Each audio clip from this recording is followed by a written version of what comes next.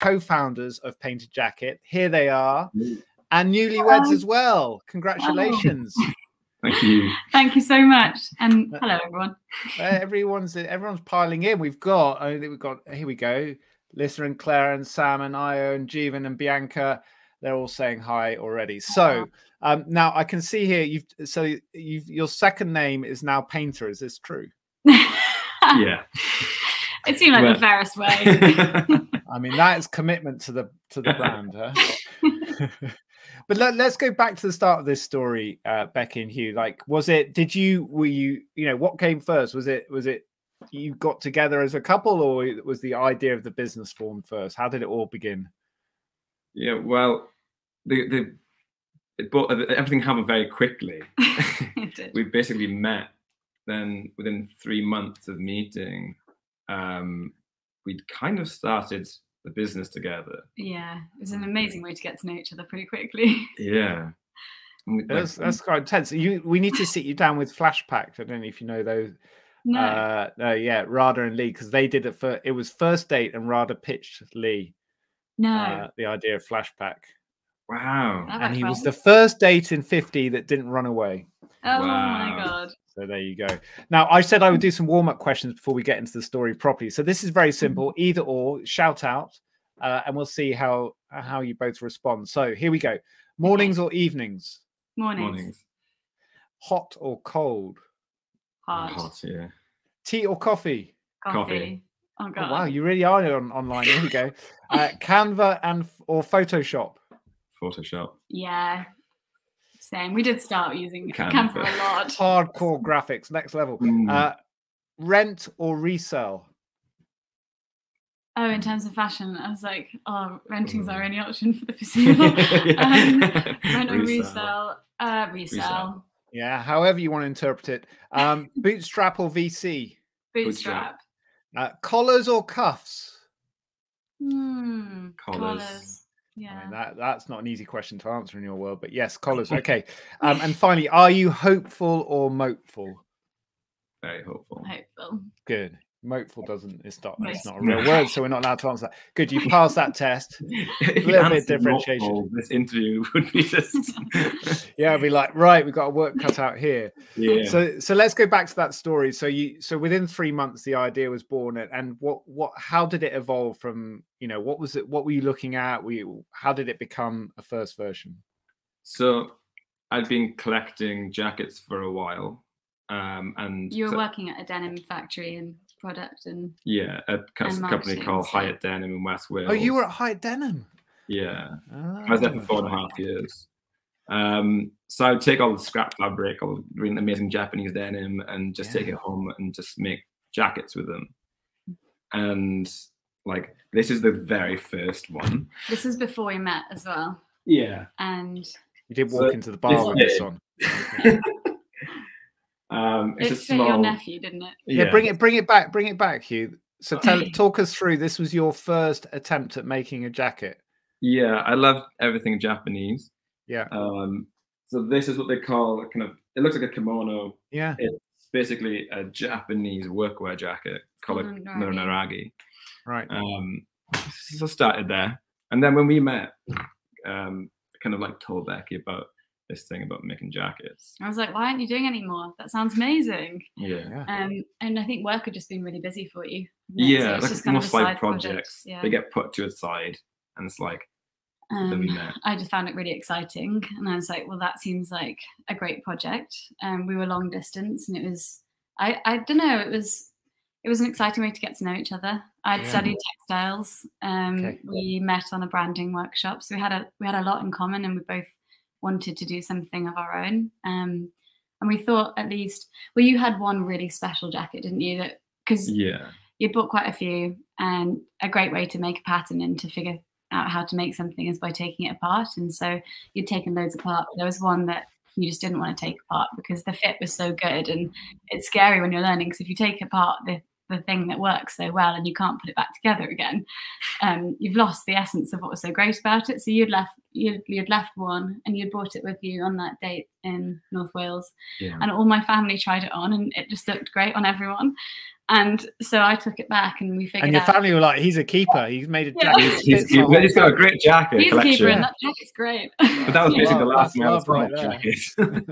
Yeah. It's like Becky took it back to London with her and I was like, I think cool. the next weekend we went on a day trip on a Saturday to go meet this old guy who's a retired pattern maker from Burberry.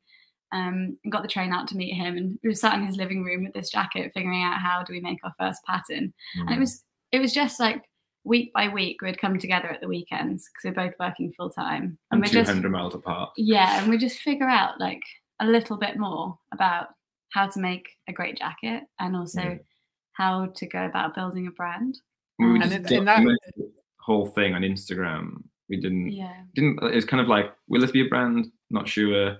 But let's document it anyway, because we wish that you could see kind of the behind the scenes of brands being built. Like we enjoy seeing that. It's like the best parts of like the Planet Earth series is the last 10 minutes where they show you how it was filmed. So it's like, we love that stuff. So why not share that anyway, wherever this thing may come or become. So in that, as you did that, and as you started having these meetings and weekends around design, was the motivation anything other than passion for the creative, like creating something that potentially had value to someone, or were you thinking more of like, oh, I'd love to build a business and run off into the sunset together and build a successful brand in 3 years' time, would be interviewed on every podcast and startup event? Or where were your motivations at that moment? Oh, I think it's curiosity. There were so many. It was just curiosity about how a business works, how to go about finding a factory. We were long distance, and doing something together felt like one way that we might end up in the same city. So there was like personal motivations to it as well that were totally not like massive business ambitions. I think, what else? We did want to make a brand, but I think we started this Instagram account with, it was very much building in public. Like we were sharing everything that went wrong, every decision we made, even before we had our own samples, the vintage jackets we were looking at for inspiration, and getting people to vote on things and really have their say. And it was all very involved, and people at that point were like, oh, if you ever actually make this jacket commercially, then I would love one. So this was the community, the beginning of the community building. And when you say get people to vote, how did you get those people onto the Instagram in the first place? Were you deliberately using hashtags, following other fashion accounts? Would find somebody and we'd be in conversation. Next thing, she has their phone, going on their Instagram account and saying follow. Only if they showed interest. Yeah, only if they showed interest. No, that wasn't. It mainly came from like I was personally talking about it. Yeah, and then it's friends and family. It's very slow. Yeah. So what period of time are we talking for this sort of initial? Probably a year. A year, yeah. A good year, yeah. I think we figured out that if we were going to design something that we were really, really happy with and put it up for sale on the day that we were finally comfortable with every detail, no one would care. No one would trust us that would be a good piece. They wouldn't know enough about it. It would be far too late. So we kind of thought, well, if we are ever going to sell this, then we should be talking about it for a really long time so that people can build an affinity with what we're doing, be involved, and definitely trust, because we make to order as well. So trust is a huge element to what we do. It's so fascinating to hear that sort of mix of imposter syndrome, which we all have a little bit, but also that kind of like recognition and quite mature awareness of the fact that if you put something out there quickly on day one that's supposed to be a quality premium product, it's going to be very hard to get people on board with. So when you say vote, get people to vote on things, what sort of things were you asking? There's colors, maybe some styles. Yeah, it was pockets, pocket shapes. Should the pockets have a flap? Would you prefer a corrosion nut button or a metal button? Should it be unisex? Yeah, it's all sorts. It's just trying to get people involved, fabrics, trying to get them engaged, like in ways that other brands potentially don't. And was it genuinely helpful to the development of the jacket and the product? Yeah. Yeah, absolutely. Yeah, we took everything and like use it. And I think that was the nice part, because when like still maybe like 2 years in, we were still asking people for like voting these colors that we should make. And there's one we'd kind of ruled out, and then we saw the votes come in and thought, oops, okay, that's definitely going to happen. Let's just bring that in. And it's just nice to be able to show people, actually, we do listen to them. Yeah, you're not just doing it for marketing purpose. You're actually going, okay, yeah, we should definitely do that. Yeah, fantastic. And then take us from that sort of Instagram community build to the first, the first sale of the first jacket. What did you do to get to that point, and how did you decide like how you were going to try and sell it? So it got to the point where, as Becky mentioned, that people said, oh, when can I get one, or where can I get one? And that's at the point where we just thought, okay, if this is going to become a brand, or a business, how are we going to set it up? Because having worked in the clothing industry, it's the second biggest polluting industry in the world. There's a huge waste problem when it comes to like overproduction. It was the most off-putting thing to even considering starting another brand. The impact side of it. Why do we want to add to this mess? And if we are going to start a brand, we want to do it in a completely different way. Yeah. So that whole year, not only were we getting our product right, but we were figuring out the intricacies of how the business model would work and how we could do things in a better way. Yeah. And it basically came to the thing of, what if we did the absolute opposite of everybody else? Instead of having more collections always available, like next day delivery, what if we went the complete opposite and did maybe 3 jackets a year? And at that time we only had 1. Yeah, so we didn't have the next 2. You're like, that'd be hyper growth. Yeah. Oh yeah. And like, what if we did 3 and each one was made to order, so they'd be ready, and like after you pre-order, you're just ready in about 8 to 10 weeks. It's a kind of an extreme variation of the current model. It also came up because we have always wanted an independently owned business. We would both make terrible employees, and we really like working for ourselves, and we like to have control over what we're building. And at that time, we didn't really know what we were building, so we definitely didn't want to give any of the control away. So we were working full time to kind of save up and put all of our savings that we could into Paynter. And I think we both put just under £5,000 each at the beginning, didn't we? Okay. And that's nothing like enough to buy your fabric and your manufacturing. It doesn't touch the surface. So we knew that we had to make to order, and we had to sell before we made, and had to pay our manufacturers. So that was a kind of constraint on us that was really decided for us. And then we weren't actually planning. So on our first launch day, it was on a Saturday morning at 9 a.m. because we were both I was living in London and Huw was in Wales. So it was the time that we were together, and it gave us enough time on the Friday night to make sure the website was working. It was like really as much because of that as anything. And we thought we'll open the website, and we know we've bought in our fabric for 300 pieces. Because that's the minimum order with the factories in Portugal. Yeah, couldn't do any less than that, which seemed frightening. Yeah. And what sort of was this covered by your £10,000 or? No. Oh, so this was from your pre-orders that you had to do? That was just fabric. Yeah. Okay. And so we thought, well, we'll keep the website open for a week, and then hopefully by that time we might have sold 150 was our guess. And we thought at that point we can afford then to place the order for the 300 pieces, and we'll sell whatever else later. We'll know the size splits and the quantities. And 14 minutes after we put them online, they'd all sold out. So we were absolutely baffled. We didn't know what to do with ourselves for the rest of the weekend. No, I bet you didn't. But just to go through the process. So you did the year-long community build on Instagram. What sort of numbers of followers and how much engagement did you have at that point? I think about 3,000 followers, but it might have been a lot less. It could have been half of that. No, it was between 2,000 and 3,000. Do you reckon? Yeah. According to the stats about you, here you go. Oh yeah. You had 2,500 people signed up for your wait list for the first jacket. So does that mean that they were on an email list, or were they just followers on Instagram? That was an email list. Yeah. And the wait list was also still being added to post post-launch, if you like. So if someone missed out on that Saturday and they were signing up to say, I want one if there's a return, and these are my details and my size and my color choices. So you needed about 150 from 2,500 to convert. Yeah. Yeah. Yeah. And 300 did. And then we were sold out because our fabric was made to order, so we couldn't make any more. So it takes about 12 weeks to make the fabric. So people are like, they sold out. They sold out. Like, how can I get one? Like, why didn't you just make more? It's like, well, we can't. That process started a while ago.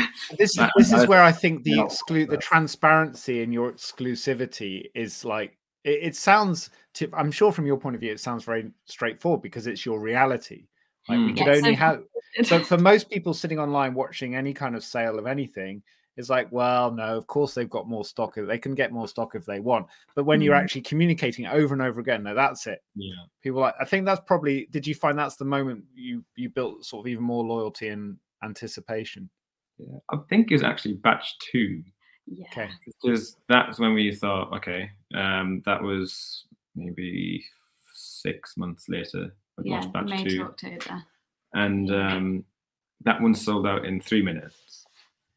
And we were so scared whether it would sell out at all, because on the the first difficult second half, family, and then you're like, who's going to turn up for who else another is going to jacket? want one? And then that sold in 3 minutes, and we had so much backlash. It was actually really difficult because people were quite vicious because they thought it was kind of a marketing thing and a hype thing, and we're like, whoa, we didn't think we could sell 300. So they're like, why didn't you make so many more? wow. So it's because you're learning every time, and you've got no other data other than that one day back in May to base things off. Yeah. But isn't that crazy that people got upset about not getting the jacket at the people making the jacket? Yeah. That's wild.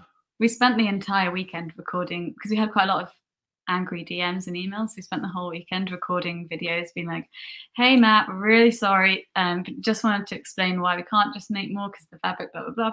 And and people were amazing. It was actually such a lesson. It turns so many people around. Yeah, like kind of facing up to something when it's not good, not just when it is good. It was a really good lesson. Or ignoring it. Luckily, it's such an opposite experience that I think there's probably lots of founders, certainly from my point of view, where you're dealing with, unfortunately it hasn't happened too often, but where you're dealing with unhappy customers who've bought something. Yes. You're trying to explain, either refund or explain why, their expectations haven't been matched or whatever. And yours is the other way around. And I was thinking, everyone's still sitting here going, I'd much rather be in that situation. But it sounds like that was, what did it make you think in that moment? Were you thinking, oh, we have to change our model, or or were you just thinking, wow, we can sell loads of this easily over and over again? No, I think we've always been we've never thought, oh, this is easy, we'll do it over and over again. Our customers have actually always come to us and said, guys, you need to have more confidence in being able to sell these jackets. It's like, we've always been just super honest about like doing it. We don't want to go from 300 to like 30,000 or something like that. That would be insane. And it would be insane because of what? Because of the pressure it puts on you both as a founding team, or the environmental impact and the sustainability side, or just like your motivations to go that big? Where do you feel that pressure to not scale fast? I think after batch 2, actually, that was the first time we realized that we did need to increase the batch size, because we'd made 300 and then 300 again. And then when we realized that there was a lot more demand, we then increased to 500 for batch 3. And so that we do respond to the demand, whether it's the style that we're making or the appetite for the previous one. And that will inform the decisions we make on the size of the next one. But I think for a business like ours, where the main purpose is to not make any waste, then to make suddenly so many would be completely counterintuitive. Yeah. And we'd be in a tricky situation. So we can't do it morally for that reason. Yeah, we've never had like the dream of like, let's make this into a really big thing. It's like, we love working with like small family-run factories. One of them like has 14 people, and that's including the accounting and everything. And if we went to them and said, right, we're going to double or quadruple our order size, they'd fire us as a client. They can't. because they can only make a certain amount at a certain, like they don't have timers or anything or counting like clocks, like calculators on their sewing machines. They take as long as they need to be able to make it properly. And like to be able to do everything within the 8 to 10 weeks delivery and keep it exactly how we want. It's like we're in like a really nice place where if we went and did it much bigger, we had to go to a much bigger factory where it's much more transactional in that kind of factory where we learn a lot from our factories at the moment and they learn from us and we learn to work together. It's more like it's a really good relationship because you're talking with like the decision makers everywhere in the factory, where otherwise we'd be like these tiny fish in this big pond going, will you make our jackets? And and it's a difference between a slow and a fast fashion business, right? I guess the business sort of critique of slow fashion is that, well, you're going to get copied, and when people can see the demand, someone says, come on, rip off your designs, and off they go, and then that's going to kill you eventually. So what has that happened, and is that a threat? It's definitely a threat. Yeah, it's definitely a threat. It hasn't happened, touch wood, in a big fashion way, because there's so many high street brands that are so guilty of ripping off important products to a lot of small businesses. And misguided. Oh, sorry, I'm saying that. There's just so many. It almost feels like it will inevitably happen. And the things that have happened so far are actually been small businesses, I think, seeing how we do things and thinking it looks quite easy. And so taking too much of the things that are ultimately ours, perhaps workwear, launching it in a batch of 300 on a Saturday morning at 9 a.m.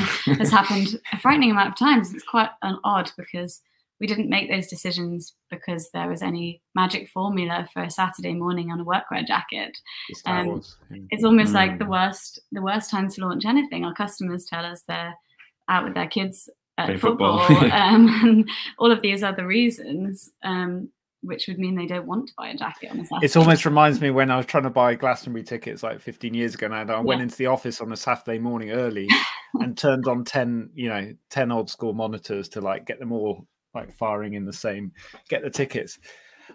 So I want to dive into the brand with you and the story of that and how you've built it. But before I do, Lisa's asking, Lisa from Noir Velocity, I hope to have said that right. How did you decide on pricing? Was it the conventional fashion retail markup?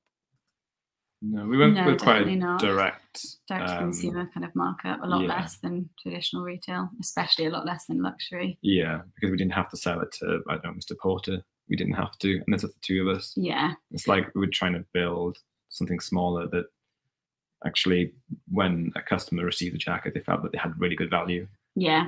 We wanted something that ultimately we felt we could afford. We know it's more expensive than high street. That's undeniable, but it's because we work with really, really good quality ingredients. And so we have to charge a premium, and we never discount our factories or ask them, how can we make this cheaper? We understand that they're giving us their best price, and we work with that. I think we're really quite scrappy in a lot of the ways we do things on the business side. In keeping our costs super, super lean. So we didn't get a studio until like the end of lockdown, and everything was working from home. And it was the two of us until 3 months ago. And now we have some help on a part-time basis by one fantastic woman. Like we spent £34 on Facebook ads pre-batch one. We started and went, actually, you can't be bothered to do this. You do not need to do paid marketing, that's for sure. There's nothing coming out of that budget. Let's not do that what the customers are paying for it. It's like, no, they shouldn't be paying for that. Yeah. So if anyone does get their hands on a Paynter jacket or has one now, like Andy, they will know that the branding and the logo, unlike the cap you're wearing tonight, Huw, is not, you can't see it. So tell us a bit about that, because so much of fashion is about like the name, right, and labeling and stamping. You've got the garment, obviously. So tell us how about the design and how you fitted the brand into the design and the what you wrote on the collar and so on to engage your customers. So it kind of stems from a few places. Like one, we don't wear clothes except for my hat that has NY on it.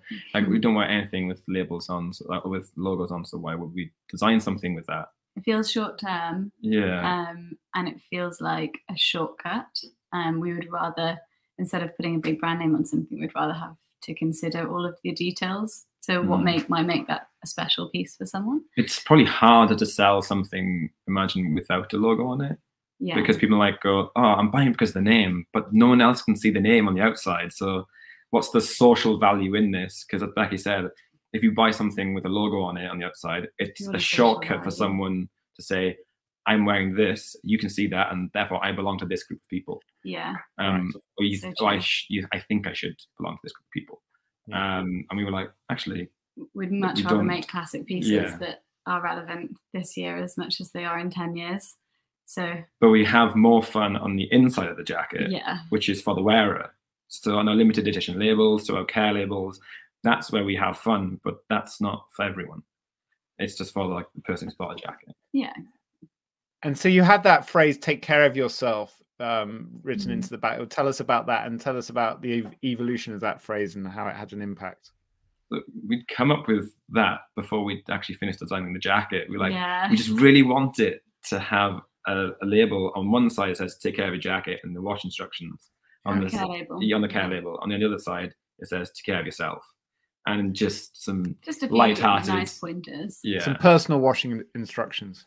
Yeah. It's just something light-hearted, and that kind of just really blew up. What happened? Who was it? Zoella? Oh yeah, she did share it. Jerry, so many. It was. We did forget to put. Well, we didn't forget. We actually purposefully decided not to put our logo, or not just our logo, but our brand name on it. So it really did blow up in lockdown, and not much of that came back to us, which is also a lesson. I remember on Instagram, I was like, I remember, the picture of the care label, was everywhere, wasn't it? Yeah. Oh my gosh, I spent so many hours in lockdown, like viciously trying to comment on these posts, like, please can you tag and credit Paynter? And people would take it and they turn it into different languages, or they'd try and copy exactly because they thought it was going viral. Yeah, a friend of mine was actually in a design meeting at Reformation, and she said it came up on their screen as we're going to make our version of this, and she put her hand up and said, please don't, that's a really small company, that's my friends in the UK. But no doubt that we did change it shortly afterwards. We just what does it say now? Each one is different, so it might be about working on an idea, or we did a massive one in lockdown, didn't we? Like the biggest care label we've ever done. It was all a poem about sense of place, and it was actually handwritten and scanned in. So we just have a lot of fun with them and change them each time. And it's that surprise and delighting element that so many brands force, and it comes across as crass or naff or forced, exactly. Yeah. And you seem to do this effortlessly. When you're making these decisions as to what to write on the label or how to communicate, is it like, Becky, you coming up with the idea and he's going, that's thumbs up or thumbs down? How does the process work? Oh, it really changes each time. Yeah, definitely. We'll often talk about an idea for a label quite far out. And perhaps say, when we work with like the next one, should I say it or not? I don't know. Should I? Tell us about one that already exists. Okay. Sometimes we have a theme for a batch. For example, when we did the Applecross jacket in 2020, the theme for that one was creative resilience. And so like we give a brief to the pushing through barriers to get the job done. Or get the best work out of yourself. So the label that was designed for the limited edition label and the print that came with it was all around that. And then so was the care label, and they all kind of link in. We don't tell people this. We know this. It's an internal thing, but we try and just make sure there's a theme of something going on. It's almost like little clues, isn't it, in a treasure hunt that people can pick up slowly over time rather than it all being shouted at them. I love it. Yeah. And then on the kind of branding and building journey, what's been hard? Like you mentioned that initial backlash on your second batch. What else have been the real challenges over the last couple of years for you? I think most of the challenges are in the manufacturing space, particularly at the moment, from constant challenges on timings. We're hearing it from absolutely every type of business. Like my mum and dad run a garden centre, and they are constantly talking about the delays in garden furniture, and we're talking about the exact same delays with jackets, and it'll be the same in food. Brexit seriously didn't help, but then gas prices, electricity prices, all of that is all adding to delays and difficulties for manufacturing. So the way that we face that challenge is then taking that information and educating our customers, and still trying to keep things positive, but also having to be realistic, because there's nothing we can do, and we all have to understand the pressures on our manufacturers. So when we make a jacket, every single week throughout the making process, we have a friend, Vitor, who's over in Portugal, and he'll head up to the factory on his bike, and he'll film exactly what's happening that week with your jacket and send us an edit, and then we'll send it on to our customers. So we kind of navigated that long wait time and turned it into a positive, so that people really understood exactly how their jackets. And it's such a great way of, I mean, as Andy was saying up front, it's something he really loves about following along and being a customer, because when you've, most of the problems that we have in life are because we don't understand, or we're ignorant, or we misunderstand. And so being able to explain it and show, oh, here's why we're delayed, here's why we're changing this or doing that, and as long as you're still being honest about it, then it's kind of like, okay, and sometimes there's like some funny mistakes that happen. Batch 2 is a funny one. So we had designed it, the top pocket, to have a little pen pocket stitch in, and then at the last minute we decided, do you know what, we're going to take the pen pocket out. We'd had a lot of back and forth on whether it was right or not, and then during production in the factory, there one lovely lady who was on the machine, who was sewing on the pockets, she actually had an old sample sat next to her to reference, and it had a pen pocket on. So we heard at the end of the day that not just did 1 or 2 pockets have pen pockets, but actually all 300 did. And we had already explained exactly why we'd taken that out. The design decision of why. And so then we just recorded a video to our customers. It was like tiny little things. It was just a little video to our customers to be like, we've actually got the pen pockets now. And everyone responded like, that's my favorite thing about this jacket now, because they felt involved, even with the mistakes. And they have a story to tell in the pub. They're like, look, you see? That wasn't planned. I think there's like so many people ask us like, oh, how did you decide what to say in your newsletter on Instagram, or all that good sort of customer communication? And then we just go, right, what's the truth? Always, and let's tell that. Let's not try to fabricate anything, because people want to support people, and if we're honest about like what's going on, good or bad, we believe that they'll support us. And so if we tell them about backups as well as I said, like the good things we do, that's like, oh yeah, they're human, they're not perfect. You remind me so much of or they remind me of you. Unplugged is this new off-grid cabins business, and they're doing this brilliant job. You think, okay, it's the same, like you guys from the outside, oh, it's the same type of jacket. I know they differentiate, but from the, like, if you're not in it, it's just like 4 times a year. They're like the same cabins and in the woodland, and they're beautiful views. But the content around them, like the way you're doing, and what they do really well is they talk about the reality of, you know, what it's like to get these cabins live, and the kind of mixed, you know, when they get an extreme bit of feedback and they share it. And it's just, I think it's that thing where you sit down and chat with a friend at the end of the week, and they're like, no, really, how are you? Not just like, I'm fine.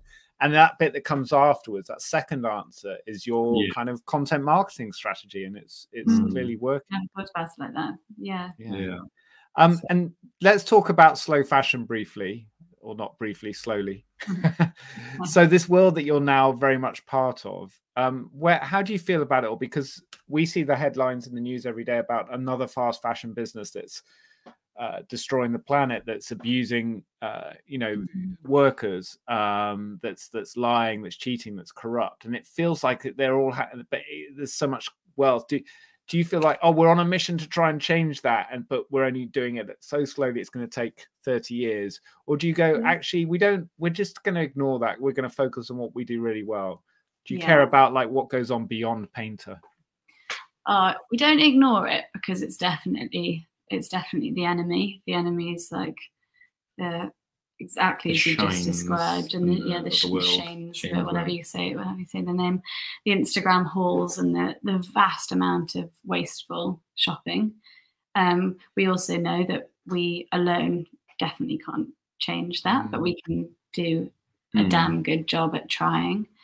And we think the more that we open up the reality of how something is made, the more likely people are to change the way that they shop. And I think the best thing we ever get from our customers is an email. And it's an email that we get quite a lot when their jacket arrives and they say, actually, I was hoping it would be really nice because my friends had told me about it, but it's so much better than I thought.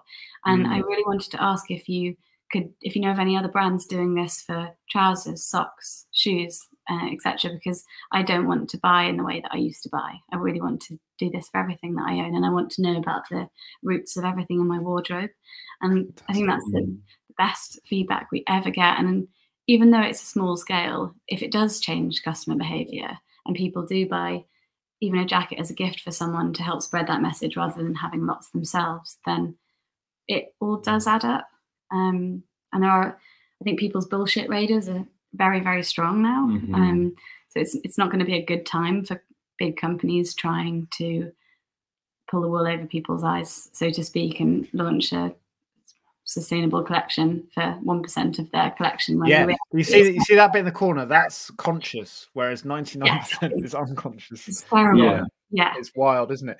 I love that sort of thinking about how you're shifting mindset around not just, I'm sure it goes beyond wardrobe as well, which is like what else can I spend money on, or how else can I live that's going to decisions I make last for 30 years, like this jacket.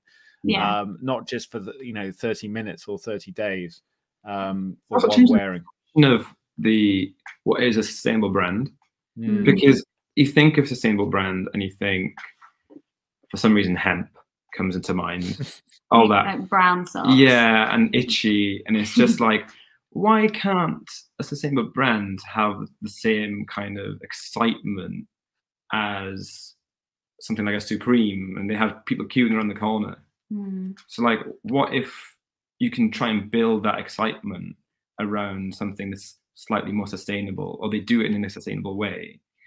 Like, why can't we try and do that? And I think when it comes to like a small brands, you can't do everything. Like, you have to pick your lane, right? We're going to be good at this. We're going to really focus on minimizing waste. We're going to make to order, and we're going to give the best damn experience you've ever had buying a clothes. You'd be like, hopefully by the end, thinking, my God, and like, what have I bought? So it's just like, we kind of have to focus on that, because again, it is the two of us, and has to help. And I love that kind of reframing of hype for quality as opposed to hype for crap, which is what we live. We live in a world that's hyping crap, right? Rather than celebrating and really enjoying quality, which is the story you've told so well. Sam from MYO, which is a brilliant creative studio for adults and play space in London, wants to know what a typical working week looks like for the both of you. So how do you work together? I'm sure it's changing a lot, but over time. But what does it look like? It's so varied because we don't really work with any agencies, and we only have Hester's help.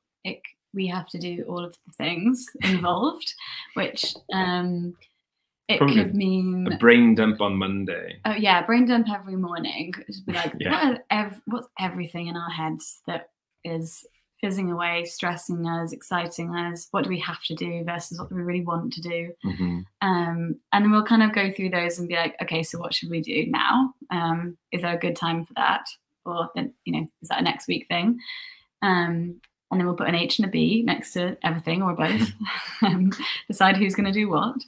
I feel like it's one long conversation. But we don't have very divided roles. There are certain things that we'll lean more towards. Huw is so fanatical about jacket details. It's amazing. Like, you could be still researching a particular stitching on a denim jacket late on a Sunday night because you just love it, and it's something you've seen that was only done on a denim jacket between 1962 and 1964, and you know about it, and so you're putting all of that love into jackets and into product. And I'm probably as fanatical on the people side of things.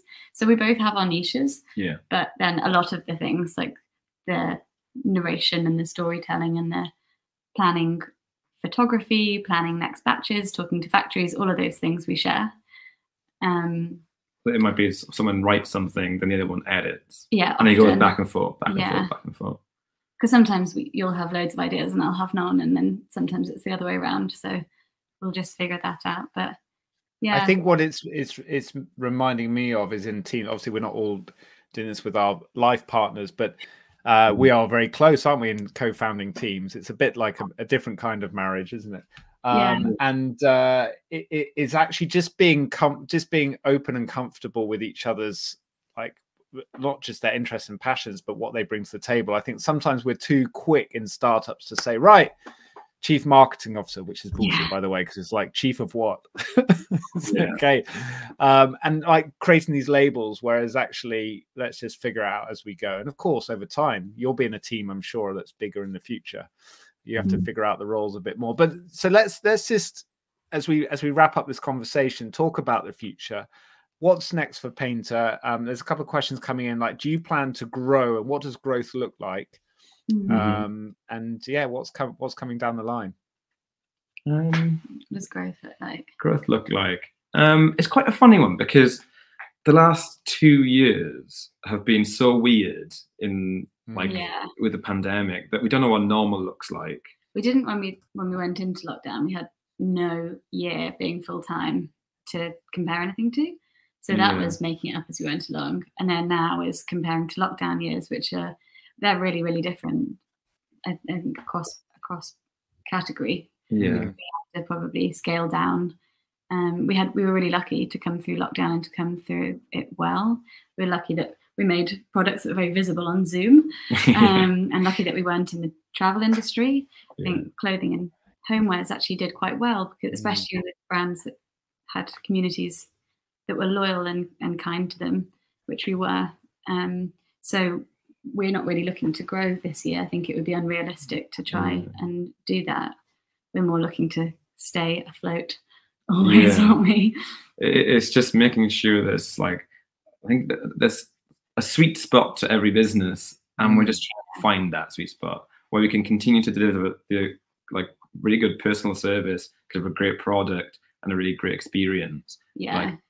Because you always hear of brands when they've nailed that, and then they get to a certain point where you start to hear whispers of, "Ooh, the product's not as good as it used to be. Oh, this isn't as it used to be. Their voice is totally off now." Okay, let's just keep a pulse on, like, where that sweet spot is. And I think it's okay. You don't have to constantly go up and to the right. It can go up and down, but around the sweet spot. And I was just trying to figure out where that is. And of course, it grows with you, doesn't it, as the leaders of the business? So as you evolve and grow as humans, the kind of business goes with you, and the brand can shift with it, right? Totally, yeah. It's like, people want to grow in terms of quality always. Like, we've only been around for 3 years, and with every single jacket we make, well, we're only on batch. We've just made batch 11, so it's not actually very much when you look at Mr. Porter's sale with like 54,000 items. We with every batch that we make and every factory partner that we work with, we learn so much, and also with every fabric mill. So I think we're always trying to take the lessons of the previous batch to the next and increase quality more and more and more. And I think the happier our customers are with their jackets, then the more people they will tell. So growth, I think, definitely has to look at quality and experience as well as just numbers, for sure. And for the future, just constantly trying to educate people on how we work, because look, we understand how we work. People who've been with us for 3 years know how we work, but the guy walking down the street or the girl walking down the street right now have no idea how we work. And if you start to explain, it takes a while to explain. When you make, like, this time, if you have going to a website now, you can't buy anything. Why is that? And, like, what do you believe in? And there's a lot to communicate. Yeah, it's a challenge. It's quite a long time until you actually get into it and you go to realize, okay, I get it now. Yeah. And people been doing this for maybe 3 years still don't quite get all of it, but yeah. Well, we've been with you for 45 minutes, and I feel like we've learned so much. I'm going to take Sally Fox's question as our last one, which is about the influences on you. So Huw, we heard at the start, background with her at Denim and in your textile background, Becky, that obviously brought you initially together on this journey. But in terms of the truth telling around your content, which is like a sort of strong theme, I think, from your story so far, have there been brands that you've been very aware of, or even people that have kind of helped you take inspiration from? Or are there brands today that you're like, oh, we love what they're doing and we just admire them, or we're taking ideas? And maybe more people wise, yeah. Like, you see people who really like can communicate so well. And you think, instead of looking at brands that communicate well, because normally there might be big brands and it's like, oh, we don't sound like a big brand, we sound like a human, we sound like us. So like, let's take inspiration from people instead of brands. I think we all also always wanted to look outside of our own industry for inspiration, because our industry is full of people doing things the same way, and we didn't want to operate in the same way. So there was all sorts of things at the start, especially like when you look on your phone at software updates, you'll see all the design updates that designers have taken great consideration to make that product or that app better. And so we would look at something like that and be like, oh, why didn't you get software updates for like a jacket? And so we'd make something called batch notes, and it was literally just like a stream of consciousness and all the decisions that went into making a product better. That was one. Another one. And how did you, so on the batch notes, Becky, how did you then package that and communicate? It was just like in a newsletter, or did you do it in different ways? Post, but then, yeah, it was like a newsletter would point people to the fact that that's been updated. And then we actually put it into print. Oh, we did actually, yeah. So when it came, we did it for batch 2 the first time, and so we put it all in print so people could see all the updates. We even mentioned like the day we paid our photographer for the shoot. Yeah, it's like random It's just stuff, like all things that we would do. So that's in there. It's like, yeah. if like, I don't know, when you go on BBC News and there's a football game or something live, and you just get the constant updates. Yeah, true. And there's a timestamp, and it's like, great. Why you don't need much. It's not like in depth. It's just like, does it happen? Yeah. It's when things happen. But it's this behind the scenes thing that people are like, oh, what's the truth behind this business or these people? And yeah, we feel closer. And we live in this influencer world, don't we now, where TikTok is the most disruptive media brand on the planet right now, apparently. Yeah. And yet it often feels, at least from my point of view, a lot of startups and small businesses are trying to be this very polished version of themselves, because they're trying to sell a really quality product, and and they get stuck with this tension between, we're selling something at a decent price point that is really good quality, but at the same time we haven't got the marketing budget. So you seem to have found this middle path that works really well. There's the thing of like, remember when we were starting up, and we always see that, right, big brands are trying to look small brands are trying to look big. Yeah. Let's try and look exactly how we are. Yes. And so it's just like, if we can try and hit that sweet spot, and it comes back to like, what do we talk about? The truth. Let's just be as honest as possible. Let's not try and dress us up to be really, really fancy, because if you met us in person, we're not fancy. It'd be a giant letdown. We're just like, I don't know. Yeah. It's just, yeah. So final truthful answer then tonight. If those watching are like, I really, really want a Paynter jacket, can they come to you directly and pay 4 times the price and get a guaranteed sale? We don't have any stock. And my mother has to wake up at 9 AM on a Saturday and buy a jacket and pay full price. Oh, I know, yeah. There we go. They're definitely not tempted by the old capitalist model. It's so, as I was expecting, really. I'd heard about your stories through people like Andy and seeing bits and pieces on social media over the last 3 years, but it's so much more engaging and inspiring than I was anticipating, even though I had high expectations talking to you both. And it sounds like your products do exactly the same thing for your customers. So thank you for giving us your time this evening. And this story will go out to more and more people who will get on the wait list and try their best to get a jacket. Thank but you yeah, so much. no, it's a pleasure having you. And I really hope that this slow fashion movement, like very deliberate, it catches on far. You know, there's so many great startups out there doing stuff. So we just want everyone to move in this direction for people and planet, and also a happier life, and a more stylish one as well. Becky and Huw, thank you so much for being with us, and all the best for the next batch. Thank you so much. Thanks, Ben. Bye. Have a good evening. Cheers.